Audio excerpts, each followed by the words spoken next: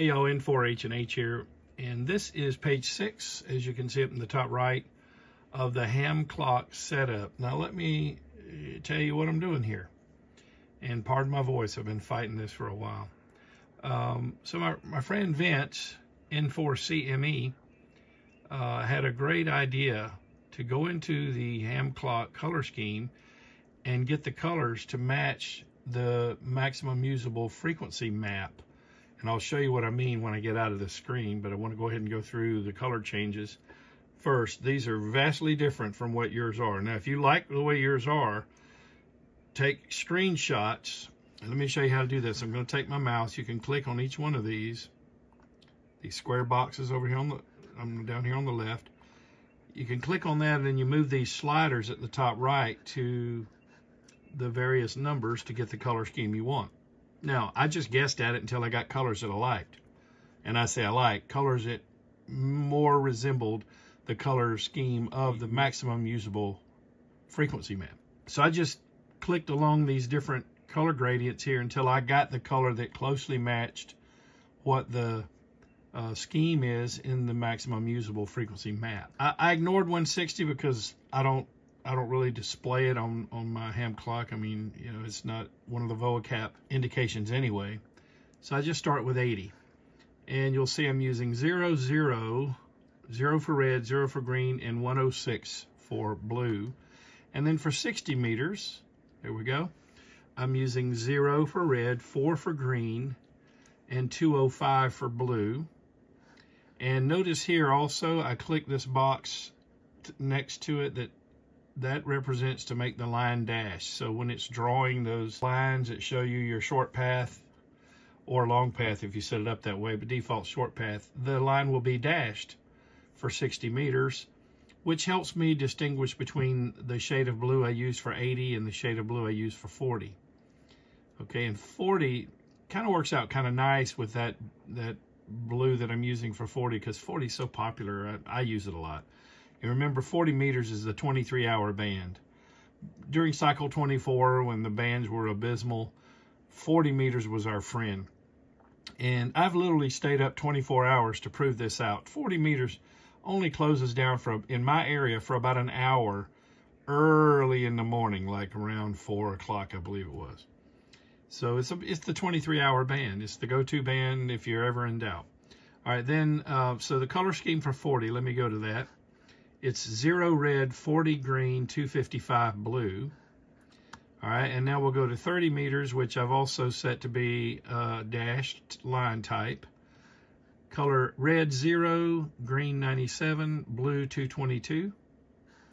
All right, now we'll do 20 meters, and that is not going to be dash type, okay? Now, color red 0, green 161, blue 255. And now we'll go to 17 meters. Red 57, green 242, and blue 213. And now 15 meters, red 65, 255 for green, and 172 for blue. Oh, and I should mention on 17, I did use the dashed line type. Basically, I am using the dashed line type for warp bands, if you want to think it that way. All right, so then again, 15 is red 65, green 255, blue 172. 12 meters, 255 red, 250 green, 115 blue, and again a dashed line type. And then finally 10 meters, red 255, green 145, and blue 49. I didn't mess with 6 meters or 2. But the 6 meter color is actually not far off from what it probably would be, maybe. Yeah, well, the MUF map doesn't really show 6, but I've just, you know, it's a lighter type of orange there. But again, I didn't change 6 meters or 2 meters. 2 meters, you know, I'm working HF with this, so if I see 2 meters, you know, something in that grayish, I just ignore it. So there you go. Now I'm going to click done. It'll make sense to you in just a moment here. Let's let the dxcluster and the soda cluster load. So there you're already up in the soda cluster on the top right. You see that dark gray, that's 146.52. I have no chance of working that station. They're out in Washington State, the W7W. All right, but look, so if you look down across the bottom here, you'll see the decoder ring for this MUF map, the maximum usable frequency map. The orange is the 10-meter band. Not as good today as it has been in the past few days. You know, and it's broken up a little more. You can see there. And it starts out in the morning over here over Europe and Africa, and then it works its way down across South America, and then it'll work its way over to Australia and Japan. And the other night, and I've got it on video. We'll be putting a video about it, out about it. I worked VK4IM in Australia. Well, at first I saw that there was some orange over Japan. I tried to work the Japanese station, and there was a big pileup, and by the time I was getting ready to call him, he went QRT. But I saw so slight bit of orange over Australia, and I say that because it was fading. The band was beginning to shut down, and I got VK4IM in Australia. And so this map is pretty accurate. Right now, if I tried to work Australia on 10 meters, it wouldn't happen because there's no orange there yet, all right? So now let's look at the color scheme. Down around, you know, the 3.5 megahertz range is a very, very dark blue, and that's why I set it that way. And then 60 meters right here along in the 5 megahertz is almost purplish. Then on, if you look at 40 meters, 40 meters is going to fall right in here, kind of a bold blue, and so I put it as a bold blue. If you look up here at this 40 meter spot, it just went away. Look at these almost purple looking. See, that's the 60 meter band right there, and the dxcluster up there. Now over here on the right, you can see some soda spots for 40 meters. There's that bold blue. And now we get up to here's a 17 meter spot, and that's kind of a bluish green, and then I've got 15 meters at green. Well, again, you look down here, 17 meters is right along in here where it's transitioning from a light blue to a green. 21 megahertz is in the green. All right, and there aren't any up there right now, but that color scheme has the 24 megahertz, the 12 meter band in yellow, which is right below this 25 here where it is yellow. And then we have, which one would show up there, but not right now. And then, of course, we get into orange, which is the 10 meter band. So let's see, 20 we don't have. I don't see a 20 meter. Are you kidding me? There's not a 20 meter spot up there. Look at this, man, but 15 meters is hot today. Look at that. 15 meters is happening.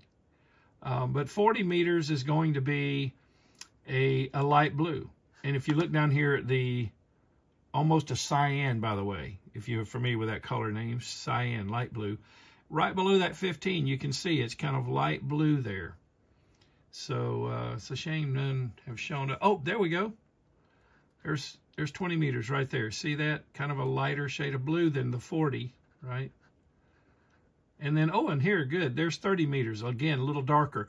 So what I'm doing is I'm working my way from a darker blue for 80 meters to the lighter blue for 40 meters before it hands off to the, you know, bordering on green for 17 meters.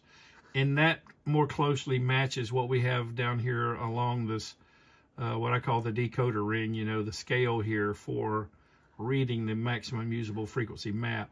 I find this to be an extremely, extremely helpful tool for this device, because you can look over there at a glance and you know, oh, do I have a chance of working them or not? So right now we don't have a chance of working Europe on 10 meter band. See, the orange has already moved away from Europe. Now let me go up here and I'll click on, let me find one here. I'll click on this, here we go, this 20 meter contact, 14190 PY6FP. He's 4,418 miles away. See down here in the lower left. My beam heading, if I wanted to work him short path, would be 129. And his temperature right now is 82 degrees Fahrenheit. Here's his barometer reading, his humidity, northeast winds, 10 miles per hour, and they've got rain. There we go. Now we get the VOACAP index. Do I have a chance at working that station on 20 meters? Nope. See, look, black. And red means, so in about an hour, each of these blocks represents an hour. So in about an hour, I've got less than a 33% chance of working that station, but then it suddenly goes to the next hour. I have a chance of absolutely working him, because that is in green, which is a 66 or better % chance of having propagation to that station. And then after about 4 hours, it's going to go yellow, which means I've got between a 33% chance and a 66% chance. So there you go. That's to work the PY4 station, which is over, where was he? Somewhere in Europe. I should know what PY is. No, I'm drawing a blank on it right now. Let's try this one, YB0AR, 40 meters. Oh, wow, look at this, all the way over here. So see, he's a little bit beyond. We got some blue there for 40 meters, but, well, that blue is a little bit lighter, so that's more in the range of 30 and 20 meters. But the VOACAP's going to tell me just a moment whether I have a chance. No, see, no chance. Look at that. Not going to happen.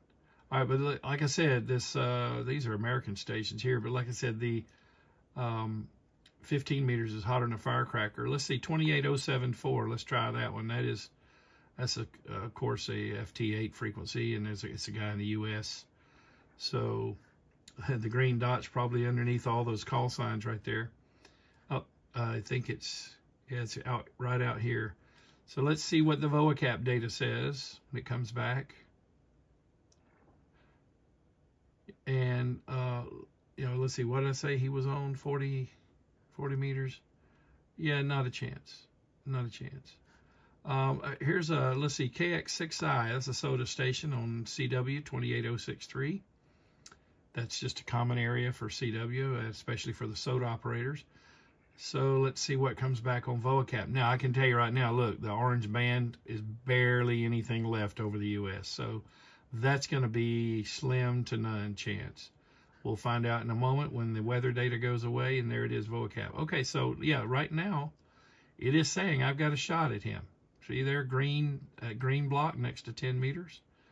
So in the particular location he is in, KX6I, yeah, he's right. You can't see it, but look at my arrow. His call sign's covered up by N6TTV, but he's right in that little area of orange. So there you go, a little insight into the color scheme there.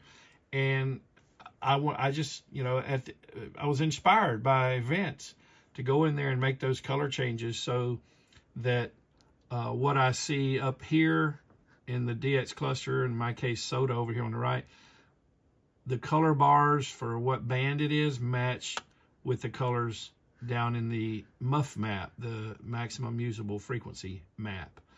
So, and by the way, sunspot number today, if you look right here where the arrow is, that's S equals 45, not so great. Solar flux index 153. These are not great numbers. Probably one of the reasons that we don't see a lot of bright orange here for the 10-meter band today. But wow, let's see, when was it? Earlier this week, 10 meters was hotter than a firecracker. So you guys jump in there and enjoy this, because this is only going to happen for about another 3.5, 4 years. And, I mean, in fact, it's going to peak out in a couple of years, and then it's going to start going back down again. And, because we only get this cycle every 11 years. I was talking to somebody recently, just a quick comment before I go. I was talking to a guy who's my age. I said, you and I, if we stay healthy, we probably only have about 2 more sunspot cycles in us. So enjoy these while you can. Hey, thanks for watching videos on my channel, and please hang around for another half minute. I want to recognize 5 of the Patreon team members that I call long haulers. Without their support, you wouldn't be watching this video or about 450 of the others. They have helped me keep this project going, since I don't accept any monetary support from manufacturers or even retailers. I want to be able to tell you the good, the bad, and the ugly without having anybody censor me. So without the private support, this channel doesn't happen. So hey, again, I hope you enjoyed the video, and please hang around and let me acknowledge 5 of those long hauler Patreon team members. 73 from N4 H&H.